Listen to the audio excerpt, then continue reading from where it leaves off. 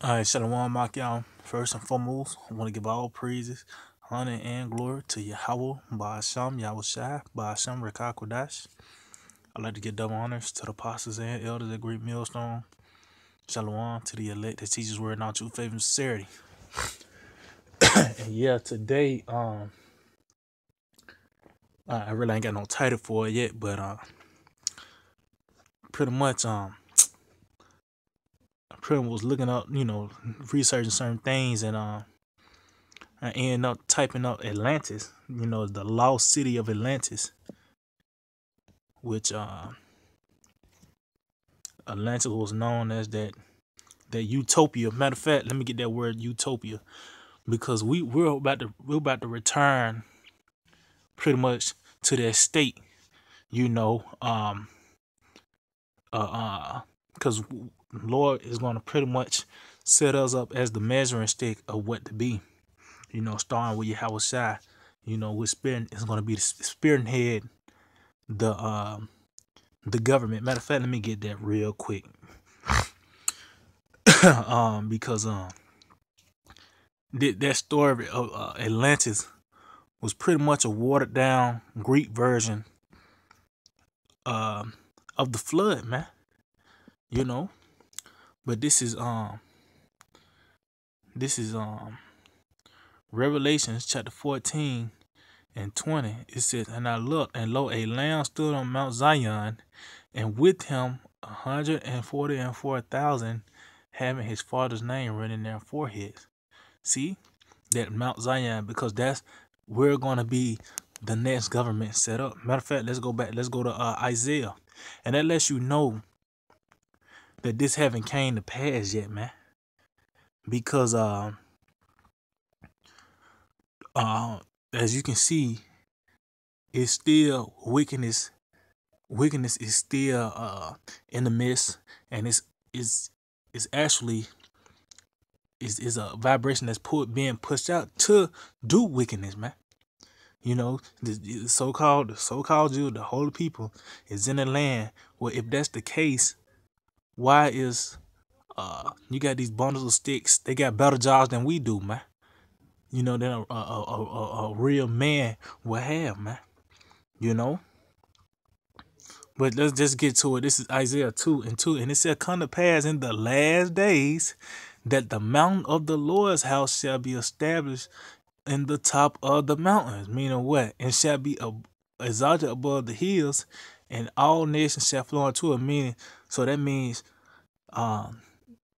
we're going to be the top government, man. I say all nations shall flow into it because they're going to have to come under our rule. Government pretty much means mind control, because it's going to be a certain vibration that's going to be pushed out throughout the planet Earth when the Lord returns and sets up the kingdom of heaven, man. We're going to have to we're going to have to beat it in the other nations, the law, statute, and commandment. And they're not going to get it. I mean, they're not going to they're not part of that new covenant. They're going to still go off. They're going to still go off, man. But they're going to learn the law, statute, and commandment. It's going to get to a point where, like, after they see Esau and that judgment, what he's about to get, when they go back into their own lands, it's gonna be periods where they're gonna do what they gotta do, but they're gonna also still go out, because Chris said they're gonna if they don't come up to the for the certain days that we're gonna send a famine unto them, so they're gonna still go off, man. So this is verse 3 said, "And many people shall go and say, Come ye, and let us go up to the mountain of the Lord, to the house of the Most High, the power of Jacob, and he will teach us his ways. And he will teach us of his ways, and we will walk in his paths. For out of Zion shall go forth the law and the word of the Lord from Jerusalem." See? So that lets you know that that this haven't happened yet. Oh, matter of fact, I'm gonna continue on. It says, "And he shall judge among the nations, and shall rebuke many people." See, because these other nations, we're gonna have to beat their ass, man. We're gonna have to beat their ass, beat the law, statutes, and commandments into them, because they're gonna still Like I said, they're not part of that new covenant. They're not going to get the new bodies. They're not going to be programmed with the law, statutes, and commandments in them. You know, it says, and they shall beat their plowshares into sword. I mean, they shall beat their swords into plowshares and their spears into pruning hooks. Nation shall not lift up sword against nation, neither shall they learn war anymore. So the scriptures, you must have to throw away all the scriptures if the old Testament came to pass. Because if done away with, that means you got to throw away the scriptures, man. Because as you can see, it's still wars and rumors of wars. Hey, the missiles are still here, man. You know, come on now. But let's see. So, utopia. That's pretty much. It says utopia. It says is dictionary.com, just regular definition. It says an imaginary island described in Sir Thomas Utopia, Sir Thomas More's Utopia, that was a book. It says as enjoying perfection in law, politics, etc. See? It says an ideal place or state, any visionary system or political or social perfection. See? We're about to return to that because everything is in chaos. Why? Because the wicked is in rulership right now, man. You know, the wicked is in rulership, and here's some definitions. I mean, some like it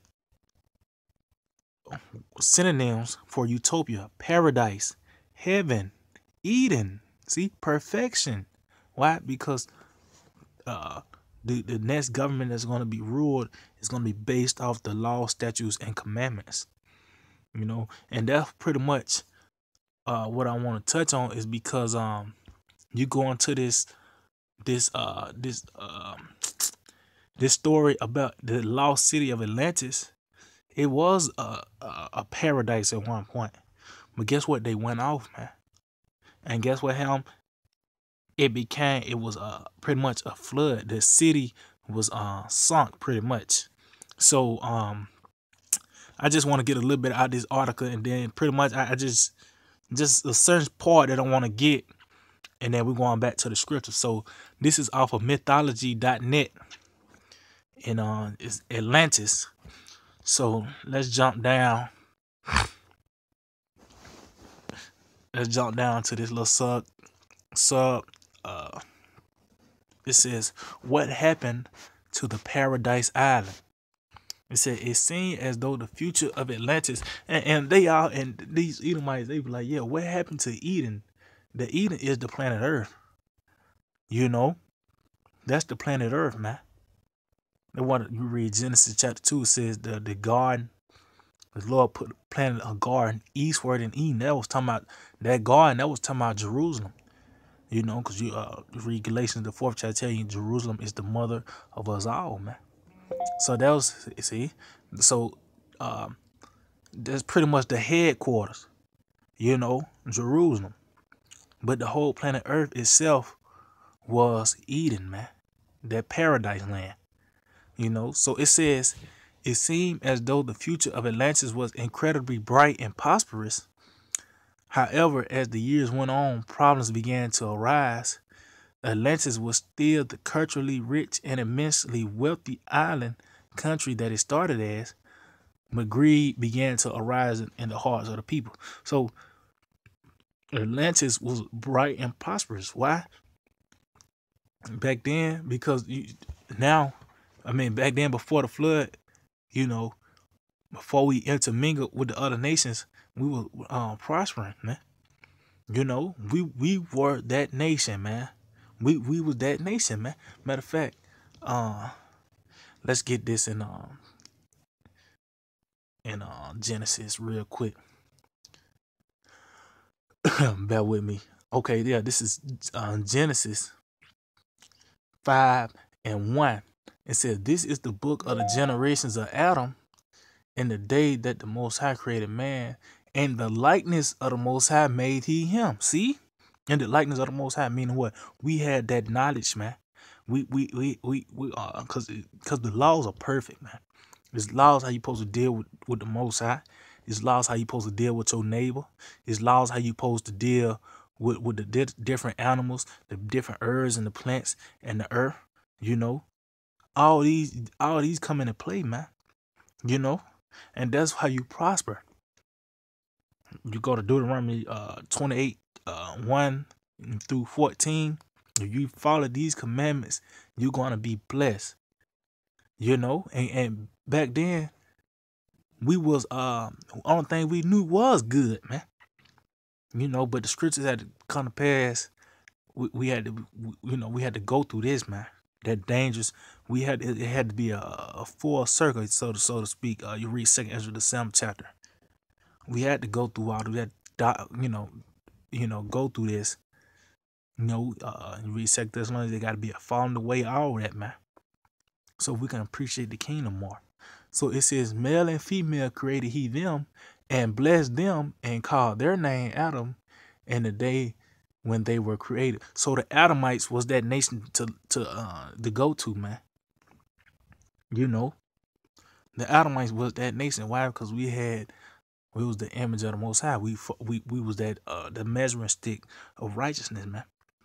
You know. So going back to this article, it says the greed is often said to have come when the gods began to intermarry with the humans living on the island. Now, where do you find this at in the scriptures? Let's go to Genesis 6:1. You know, it said, and it came to pass when men began to multiply on the face of the earth, and daughters were born unto them, that the sons of God saw the daughters of men, that they were fair, and they took them wives of all which they choose. See?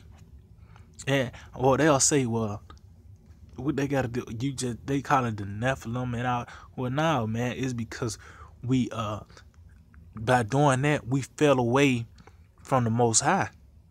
You know, matter of fact, because that's one of the reasons. That was the reason why Nehemiah was fighting Jake, man.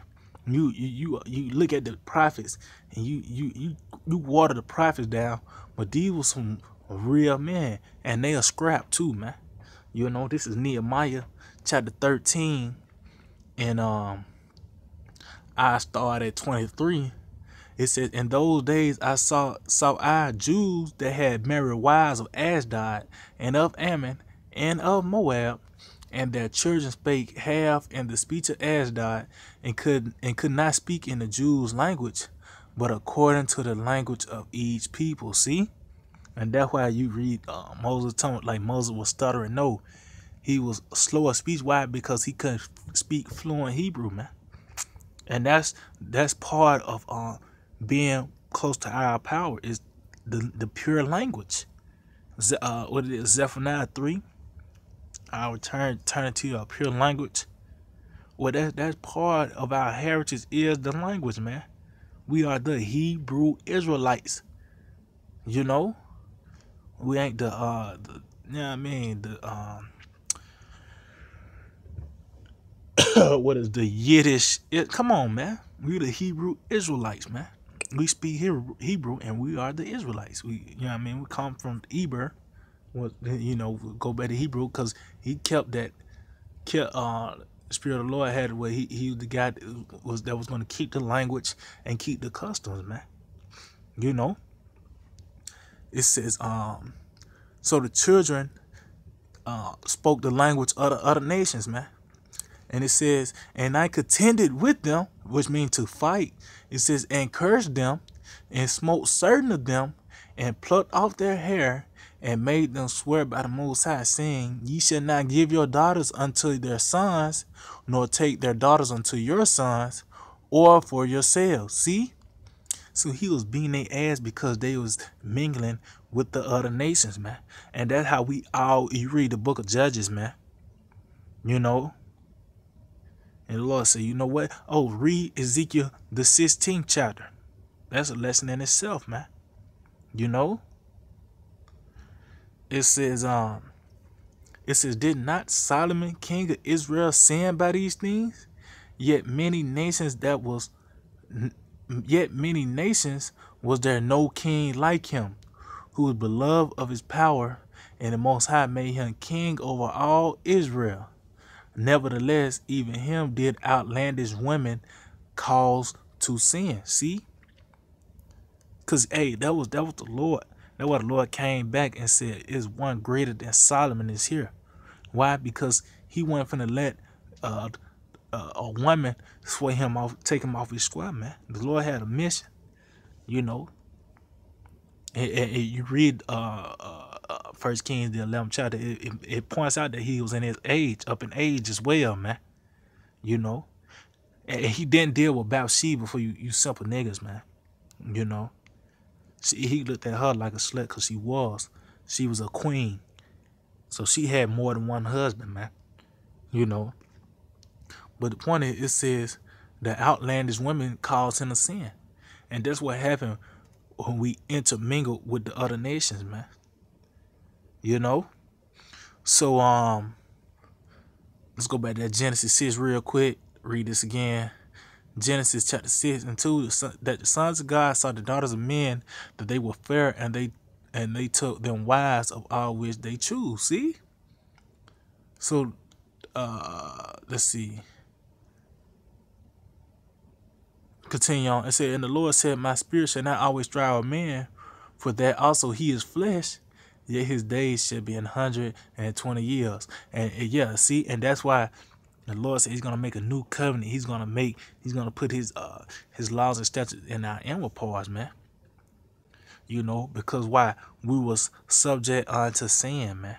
This flesh, you know, because you taking them as wives. Well, guess what? You're gonna follow after those customs. You know? Wow.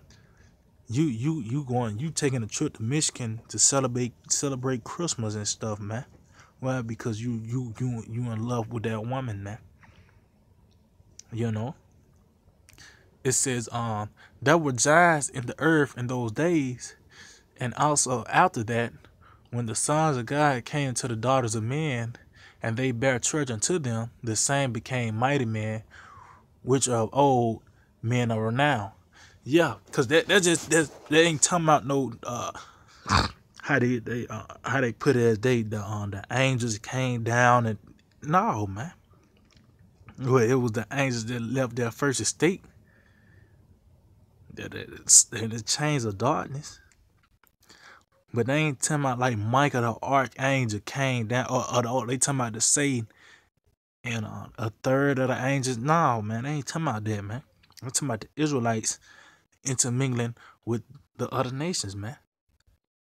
You know? And it says, and the Most High saw that the wickedness of man was great in the earth, and that every imagination of the thoughts of his heart was only evil continually. And we in that time now, man. Cause guess what? That's why the scripture said her sins have reached unto heaven. I mean, every possible wicked thing that you can do is being done at this time, man. And that's why the Lord, when he comes back, this time he's gonna cleanse the earth with fire, man. You know? So let's go back to this article. Because we're going to talk about the city being sunk. So, it said the greed is often said to have come when the gods began to intermarry with the humans living on the island. It is possible that sudden exposure of increased wealth and power bestowed on these humans made them hunger for more than what they need. This greed caused them to look past their own country and seek to conquer lands. Let's see. Okay, that's in that Greek mythology bull crap.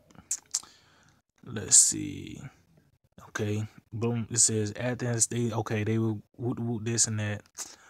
This is not the end of the story. However, it says Zeus had become angered by the actions of the Atlanteans and their attempts to conquer lands by far beyond their own. Because of this, he sent a series of earthquakes so great that Atlantis was sunk into the sea, over the course of one day and one night. Now, see, so, but we know that the Lord pretty much flooded the earth, man. You know, it was it was the first time it rained. You know, and water was also coming out the ground as well, man. But the point is that we fell away from Yahweh Shema shot, and you know, and it's a story about the floods one way because Atlantis, that was the place, man. That was where you wanted to be at, you know, because they a lot of people take Atlantis for like an allegory because we just went into utopia. It was an ideal state. What would be the perfect uh society, man. You know, which we're gonna return to that, man. The Lord. That's why we read Isaiah the second chapter. We coming to that state, man. That's part of the new covenant. You know, that's part of the new covenant, man. And matter of fact, let me get something dealing with those giants because to let you know it wasn't talking about those no no Satan and his angels dealing with the children of men, man. Let's see, bear with me.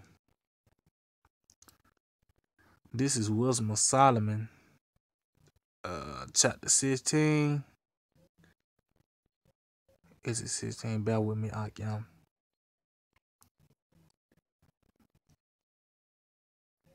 Let's see. I don't know. Is it 16? Let me type it up real quick. It might be Ecclesiastes.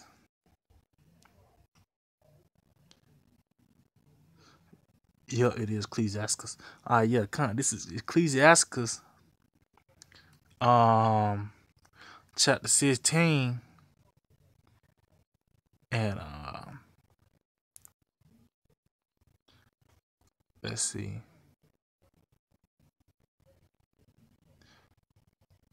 I started 4. Matter of fact,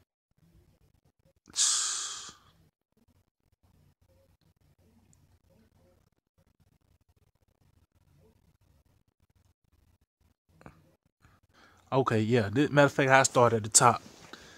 It says, "Desire not a multitude of unprofitable children, neither delight in ungodly sons." Yeah, man. Don't deal with these other people, man. Why? Because it's these other nations and 2/3 Israel have a different vibration about them, man. So don't deal with them, man. I said desire not, because guess what? Even though they might be prospering and all that, well, guess what? It's going to come to an end pretty soon. It said, though they multiply, rejoice not in them, except the fear of the Lord be with them. See? Trust not thou in their life, neither respect their multitude. For one that is just is better than 1,000, and better is it to die without children than to have them that are ungodly. See, better to die without children, and that's why, like, okay, you got children now, you know, the Lord, may the Lord bless you and your seed, man. But if you don't plan on having children, man. Why? Because this society is gonna groom your child. One become a bundle of sticks, a monster, you know, all that, man. Because hey, like we just said, Nehemiah was kicking their ass because they weren't speaking the Hebrew. They were speaking the language of the Moabites and the Ammonites. You know, it says, "For by one that have understanding shall the city be replenished, but the kindred of the wicked shall speedily become desolate." And that's why the Lord was angry, because wickedness was throughout the earth, man. You know, it says, "Many such things have I seen with mine eyes, and my ear have heard greater things than these." See? Now he's gonna go into the things that he have seen, man. It says, "And the congregation of the ungodly shall a fire be kindled, and in a rebellious nation wrath is set on fire." See? Because at the end of the day, these Edomites' judgment is fire. And if you under that vibration of Edom, you get it as well. It says, "He was not pacified toward the old giants who fell away in the strength of their foolishness." Now let's get this word pacified. Now, and how did the giants fell away in their foolishness? By pretty much turning to these other guys. That's that fruit, that tree of good and evil, man. That's, they end up eating the fruit of these other philosophies, man. It says pacify. It says to bring or restore to a state of peace or tranquility, quiet, calm, to appease, to reduce to a state of submission, especially by military force to do. So the Lord wasn't he wasn't pretty much appeased. He wasn't calm or quiet, that we fell with my foolishness. The Lord set down judgment, man. He flooded the whole planet Earth, man. He flooded the whole planet Earth, man. So that's those giants. We fell away in our foolishness, man. That's why the Lord was angry, because we was that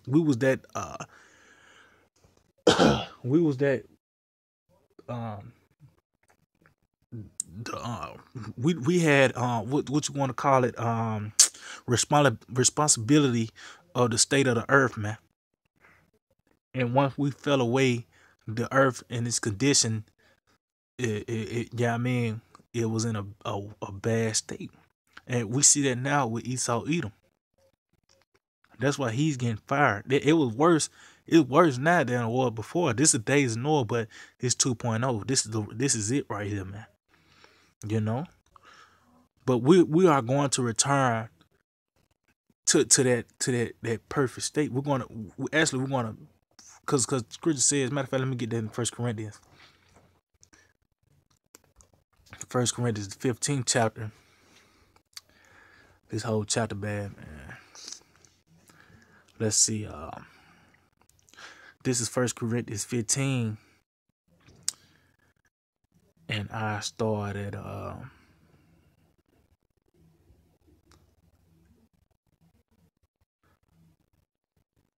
verse 47. The first man is of the earth, earthly. The second man is the Lord from heaven. That the first Adam and the second Adam was that's the same Adam. That's Yahweh Shai, man. That's Yahweh Shai, man. It says, "As is the earthly, such are they also that are earthy, and as is the heavenly, such are all they that are such are they also that are heavenly.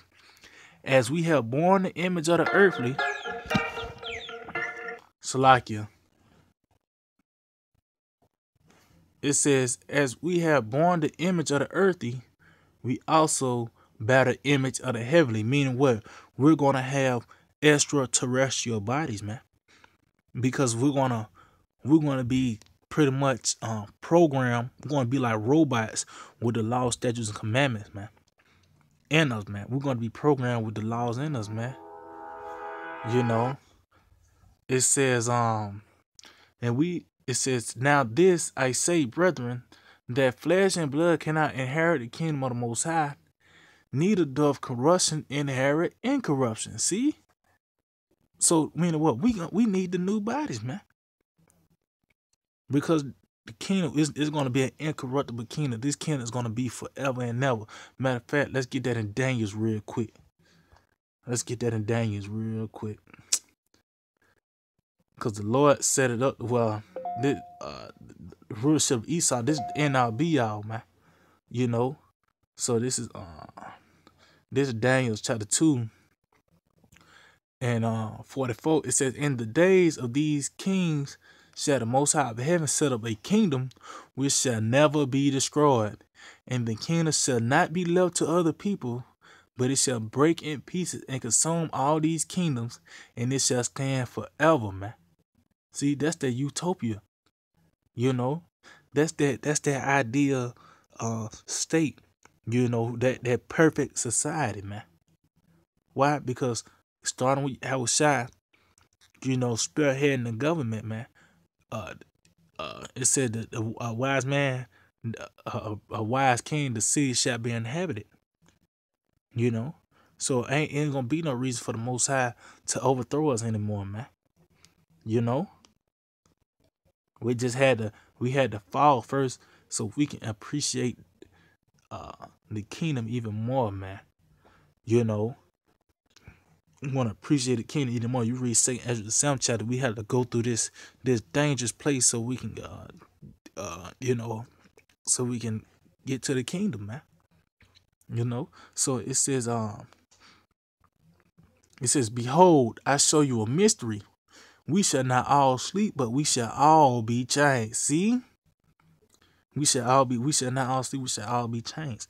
And that's beautiful, because even though, when we face persecution, we had to take the guillotine, some of them might have to die. Well, it is what it is, man. You know, and that's the first step, a part of this truth, man, is overcoming the fear of death, man. Because Jake ain't really scared of that. They just scared if they gonna feel it. What the scripture said is the death is it's a sting, man. It's a sting of death, man. But you get to the point where, hey, you gotta do it, because it's death. The scripture say death is better than a better life. Where we at? We in a land of bitterness. So you know what I mean? You faced with death here in America, it's better than even being having the life of an American, man. But these simple Christians, they already got their mindset that they already gonna die. They hope is that they gonna go to heaven after they die. See, our hope is that we're gonna live forever. Our hope is that we're gonna see the downfall of our enemies, and we're gonna be the next rulers of the planet Earth, and we're gonna be immortal.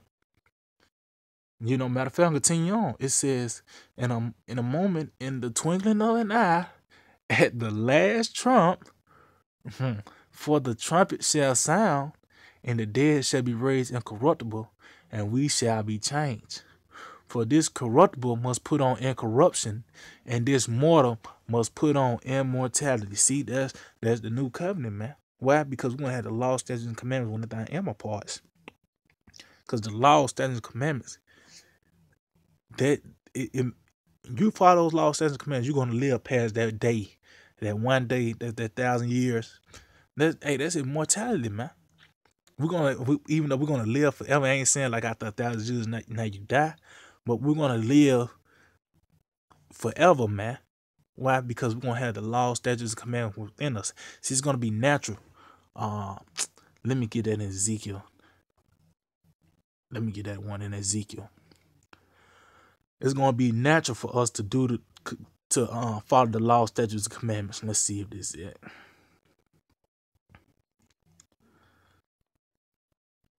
Yeah, this is Ezekiel chapter 11 and in verse 19. It says, and I will give them one heart, and I will put a new spirit within you, and I will take the stony heart out of their flesh and give them an heart of flesh. See, what's a stony heart? Because it was written on tablets. We had to go. Because the scripture say the Lord is gonna. If you didn't know that law, you still gonna get it, but you ain't gonna get it as bad because you didn't know it. But guess what? The Lord is gonna put the law, standards, command within our inward part. It's gonna be so natural, like breathing. You don't think about breathing unless when you start thinking about it, and then the Lord, start taking your breath away from you, man. But the point is, it's gonna be natural for us to do the law, statutes, commandment. It says that they may walk in my statutes and keep my ordinance and do them, and they shall be my people, and I will be their power. See? See?